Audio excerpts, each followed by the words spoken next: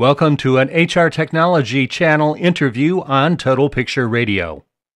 Today, my guest is the founder and CEO of HRmarketer Software, Mark Wiiaman.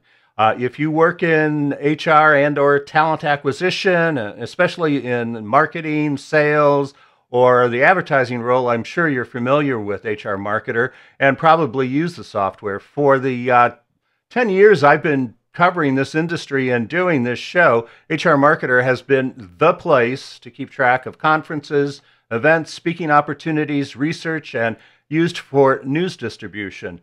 And over the past several years, Mark and his team of developers have continuously improved the product, especially a discovery tool across social media platforms that's called HRmarketer Insights. And this is where we're going to be spending most of our time today with Mark. So Mark, thanks so much for speaking with me today on TotalPicture. Oh, it's my pleasure, Peter. Thanks for having me. I want to start off by having you tell us a little bit about what's been going on with your organization, because you recently sold the Fisher Vista marketing and PR agency, which was a part of your whole tool sets. Oh, sure. Well, back in 2000, when I started Fisher Vista and the software HRmarketer, it made a lot of sense to have the agency as well as the software. People would buy the software and have additional needs, whether it was writing a press release or putting together some content, and the agency began. But 15 years in, when they both became fairly sizable businesses, it made no sense to continue to have them under one roof. So they separated effective Jan 1 of this year and operate as two completely different organizations.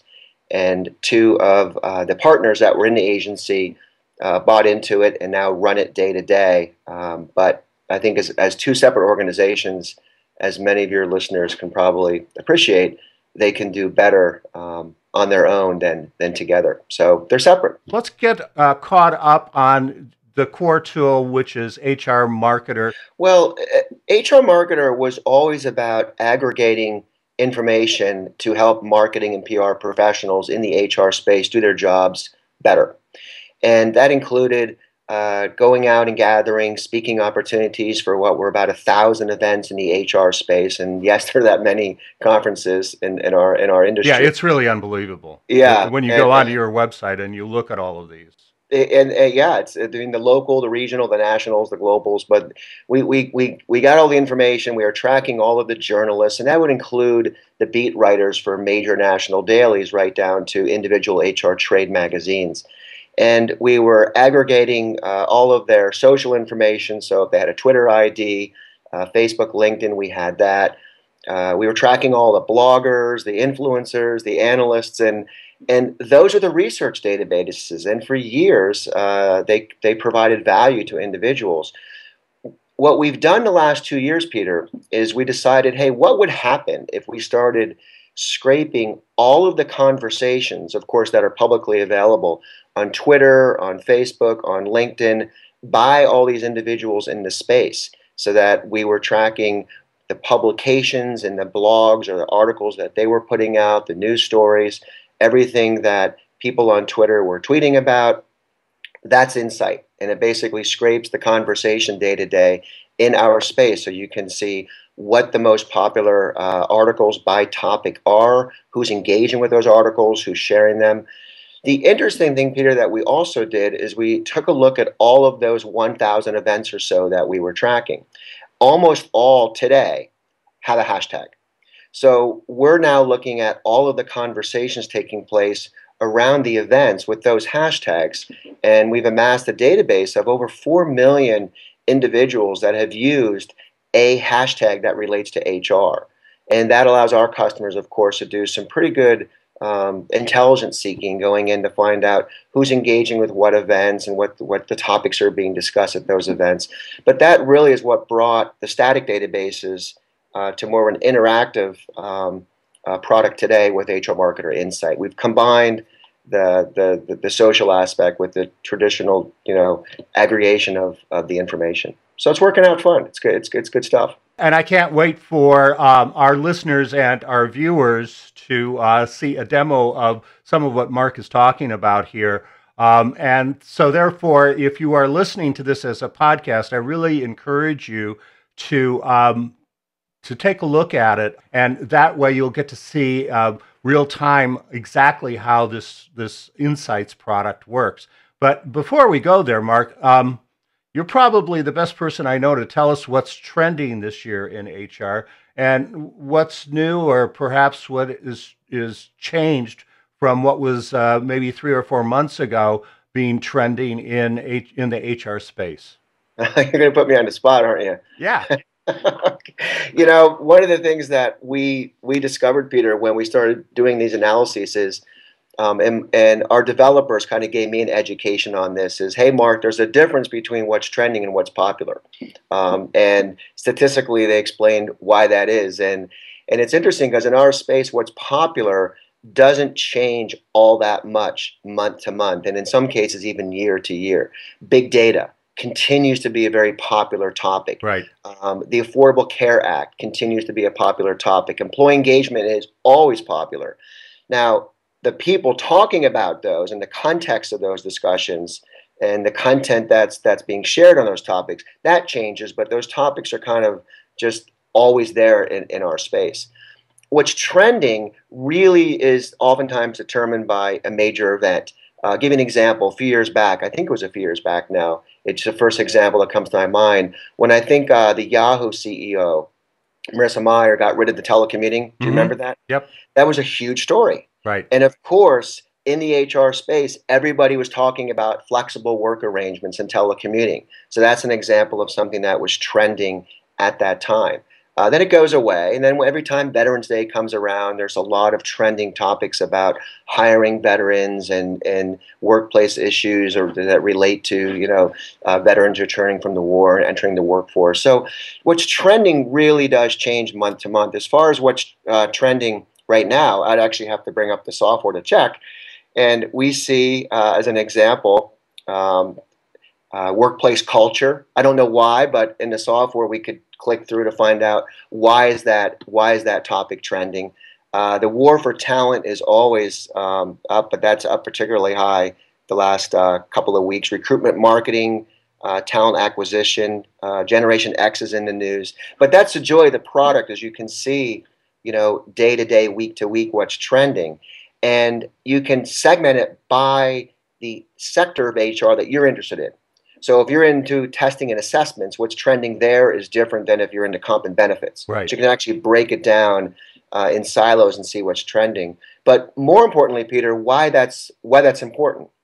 And for marketers, what we found is that when you produce content or talk on social about topics that are trending, you get much more views, you get much more interest in your content or your conversation. So as a marketer, as a content marketer today on social, it's really important to be in the right conversations. And as a blogger, you want to be tailoring your content to actually what's popular now, because it results in more views. So that's kind of how it all comes together and what we try to build the software to do. You are in contact with, I know, and speak with many HR leaders. What are their pain points today? What are they really grappling with? Well, we, on the marketing side, Mm-hmm. I assume that's what you're asking, because most of my conversations are going to be around marketing, whether we're talking to small company CEOs or larger companies. And really, Peter, it's about brand visibility, brand awareness. How do we, in a very crowded marketplace, get noticed? We're all on LinkedIn, and every time I go onto LinkedIn, you have your notifications tab, and you look at it, and 100 people in your network published a post today. Right? I know, it's remarkable, isn't it? There's a lot of before they used to control that, so people like you had special rights to publish content. Now guys like me can publish content, and I think we're just cluttering up the whole space. Not everybody can write, but seriously, that's the challenge today for marketers: is how do you tell the story in such a way that's non-promotional, but yet it's going to get the attention and the interest of the HR community. And it's very difficult. We're all blogging. We're all on Twitter. I think we should be. We're all on LinkedIn. We're commenting on each other's content. We're doing webinars. We're going to trade shows. We're speaking. But how do we how do we get noticed? And I think that's a big challenge. And the other challenge is really with social. It's what do I do on social? We still have companies that aren't quite sure they should be investing in social, some that are investing heavily in social, trying to measure the ROI. That's a lot of the conversation I'm having is around those topics.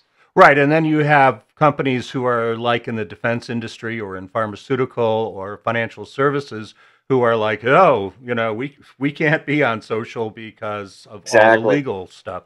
How do you advise organizations that have so many federal restrictions and regulations that they have to adhere to, get out and be on the blogosphere and have a social presence? Yeah, and that's a great question. I used to work in the pharmaceutical industry, so I totally appreciate the issues and the challenges that marketing departments face as far as what they can be doing publicly without having all sorts of lawyers review and okay. So I have no idea, how you set up processes so that you can be on social.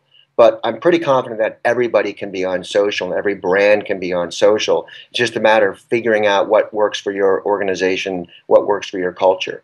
There's no reason why companies can't have a strong social presence and engage with their stakeholders, customers, their prospects, the media, without much risk. There ought to be a way to do that. I'm pretty confident. In our space, I'm convinced of it. In other industries, it can be done. It's just because you see people doing it.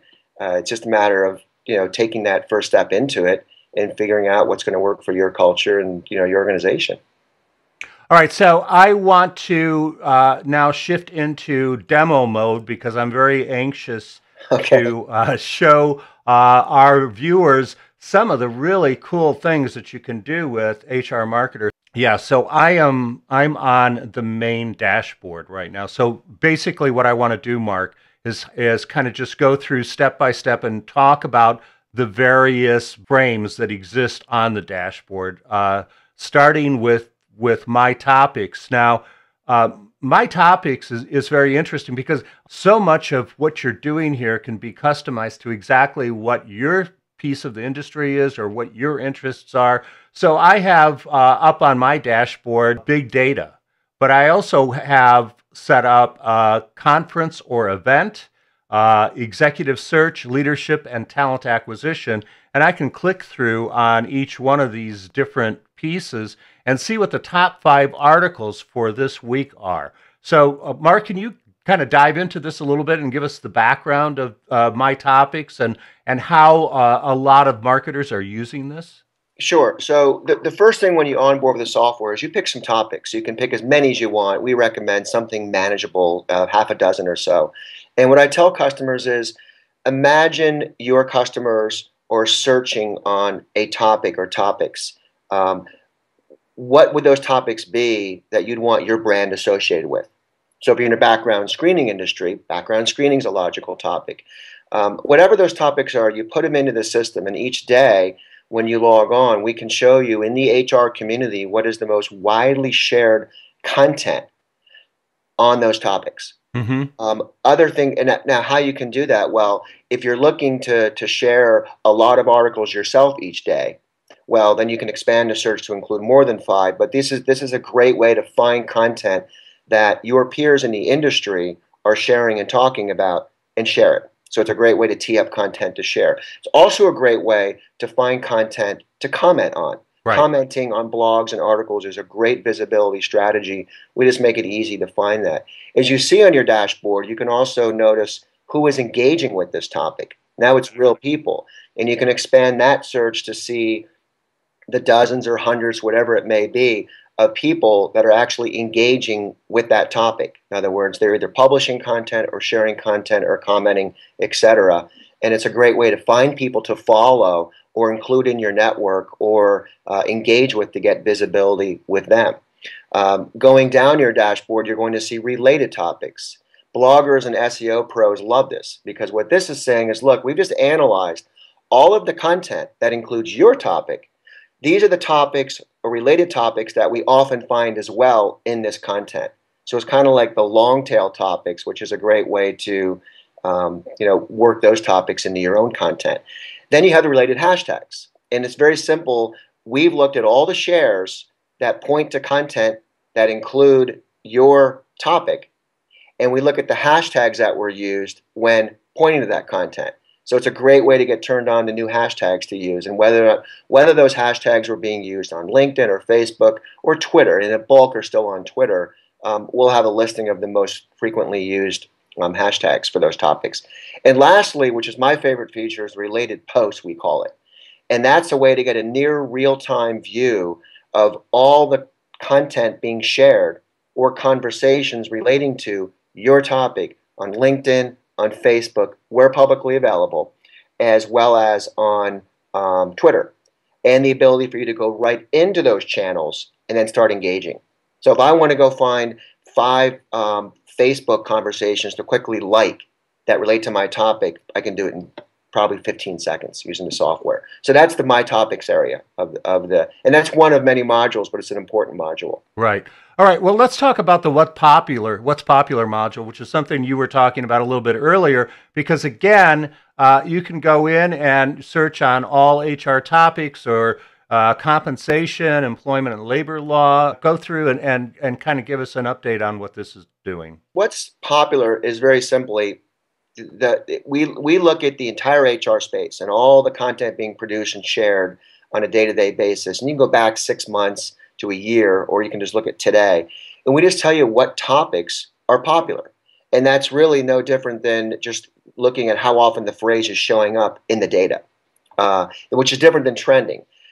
We have an all-inclusive tag cloud where you can see across the whole industry what's popular, or you can break it down into areas like recruiting and staffing, employment and labor law, comp and benefits, and other verticals, so you can see specifically in an area of HR that's important to you what's popular. And then from there, you have a choice to click through to view all the articles that are being shared that relate to that topic, or all the people engaging with that topic. And of course, they both allow you to do different things. But that's the What's Popular section. I think what's very interesting about in this module as well is you can select who you want to see. For instance, analysts, consultants, speaker, media outlets. So again, you can really narrow down and engage with exactly the audience that you're looking for. That's right. And Peter, actually, what's interesting about that is that's what you get when you still combine real live people and researchers who understand the space with the technology. And I think that's what one of the areas of HRmarketer I'm proud about is we've never got rid of our researchers that are going out there and deciding what events to include in the database, what journalists to include, and also being able to label them so that we know who a traditional analyst is from Gartner, from Forrester, or a blogger or a media outlet or journalist, so that we can actually, I think with pretty high accuracy, give you the ability to say, look, I just want to look at the content that the analysts are showing. You can't do that without actually having real live people. So it's a good mixture of technology and good old human capital. You have a module that's trending on Twitter. You have another module, top 5 articles. Yeah, well, the trending on Twitter is actually quite interesting because here we look at the whole fire hose of Twitter. Okay. And well, specifically, we're looking at who the HR community is mentioning most. Okay. And that's what's interesting is you can see somebody that has nothing to do with HR, Kobe Bryant. I'm just making something up. But if they've done something or have written something or whatever it is that relate to HR or that engages HR, so that the HR community starts to share them, that's what that module shows. And you always get some pretty interesting information there. The top 5 articles is very simply just of all the content being shared in the HR marketplace day to day, what are the top articles that are being shared? Now, oftentimes, these articles are also being shared and liked and discussed throughout the globe or throughout the country by all people out, not just HR. But again, we're just looking at the HR community. So let's talk about what can I blog about, because obviously that's something I'm very interested in, because I'm interested in knowing what's trending out there so I can plan who I interview and the topics that I discuss here on TotalPicture. Yeah. So what can I blog about is really a different way of answering the question, what's trending? And I think it was David Meerman Scott who coined the term newsjacking. And what that means is, as a marketer, if you tailor your content to something that's trending right now on Twitter or anywhere, you're more likely to get additional reads. It's a difference between getting a few hundred reads and a few thousand reads of your content. So what we do is we go in and we say each day what's trending, and then we turn it into what can I blog about. One of the very interesting modules is called Brand Comparison Relationships. And here I'm looking at Total Picture and who's newly engaged with Total Picture Radio. Well, there's a lot of ways you can use it. There's a number of reports you can run on brand analysis for your own brand, of course, to see not only in the whole fire hose everybody that's newly engaging with your brand that wasn't engaging with you before. That doesn't mean following you. That means actually engaging with you, mentioning you, retweeting you, engaging with you. You can find out just within the HR space who the influencers are that are mentioning you in content or engaging with you on social. It's not just looking at Twitter. So if somebody actually blogs about you, we'll pick that up and make the association to them. So you can find out the people that might be tweeting about you, but don't mention you or your name in the tweet, but link to content that does mention you. So there's just some nice reports to kind of put a better picture on that for you. And network profile, looking at the people in your network, who they are. You can find out, of all the people that follow you, who has X word in their bio or where they're from. It just allows you to dig deep in the analysis. What gets really interesting is when you start comparing your brand, Total Picture, to other brands. So if you have two competing companies that want to find out, look, who is engaging with them, but not me? It gets very useful to find new people to go out and engage with, and just really a competitive intelligence tool day to day to find out, what is my competition up to? What's their most popular content that they're writing? Who are the people engaging with them that are not engaging with my brand? And answering questions like that. Questions that information we want to know. Wasn't always easy to know it, but we just give an efficient way to find that information so you can act accordingly. There's a brand new feature available in HRmarketer Insights that Mark alluded to a little while ago that I want him to demo for you, because he showed me this last week and it really blew my mind. So pretend that you are going to go to SHRM Annual, and you really want to know who is engaged with that conference, because you want to start marketing to them. Sure. So I mentioned that we're tracking the hashtags for hundreds, actually about 1,000 conferences. And that goes back now about a year and a half when we started doing this. So it allows you to do a number of things. One of the things, I love to engage with conferences that I'm not even attending. So if I'm looking at a database right now, I can see about a dozen or so events going on this week and next week in the HR space. So it's very easy for me just to grab that hashtag, click through to it, and see a live report of all the people engaging with it, the content being shared about it. I can start to use that hashtag. So it's a quick way for me to come into the office in the morning, open up the database, and tee up a half a dozen or so tweets using different hashtags. That gets me visibility and just promotes my thought leadership without even being there. But to your point, there's also a value in saying, okay, I'm getting ready to go to SHRM this year, annual. Let's take a look at everybody that used that hashtag, engaged with that hashtag last year, say a month before the show to a few weeks after. And when we do that on our database, we can run a report, and I can see that there were actually just about 11,000 unique people that engaged with SHRM 14, which was their hashtag last year. And I can see who all those people are. I can search their bios. I can download them to a CSV file. But I can start to see, more importantly, who are the most mentioned people. And you can actually get in and you can actually see for, say, OC Tanner. When I click that, it brings up all of the source information, so you can see everybody that was engaging with OC Tanner, see? And then what I was going to do is go over to the here, and I want to do a couple things. I want to do reporter, which I'm just going to do live here, and search, and that's going to give me all of the reporters. And you can make this, see, we get 1,380 results, and you can see, you know, I'm going to highlight reporter, and that you can export to CSV, all the reporters, right? And then I like to go in, and you can search by, say, hashtags used, and let's just pick T-chat. That's a good one.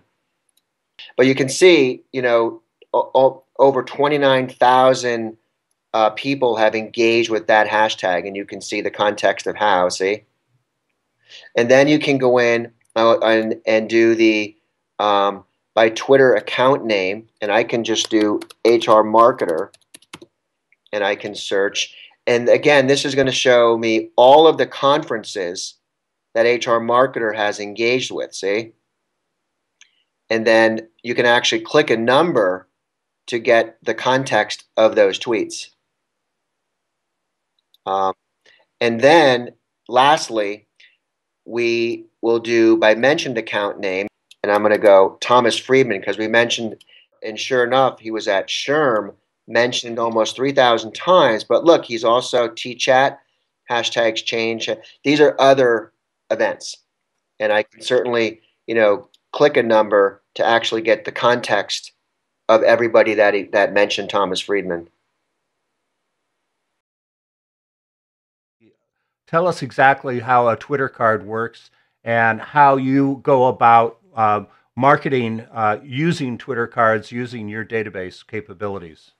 Yeah, it's probably another TotalPicture program. There's a lot to it, but it's not that complicated. But you got to find someone that knows what they're doing. You create the little Twitter card, and what you'll notice is when you're on Twitter, occasionally you'll see a sponsored tweet, right? Well, there are sponsored tweets that you can actually take an individual tweet and sponsor, but there are other Twitter cards that are like sponsored tweets that everything's done within the Twitter card. So you can actually, you know, you'll notice these when you click through, there's actually call to action, and you can actually request a report right within the tweet by never leaving it. And then the person who ran the Twitter card campaign would then have a record of what Twitter ID actually requested the report. Just like, you know, a form on your web page, except they never actually left Twitter. So it's very it's a much more seamless way of lead generation. And then you'll have the list of people, and because based on their Twitter settings, you'll know their name, oftentimes a phone number, because we enter that information when we set up a Twitter account.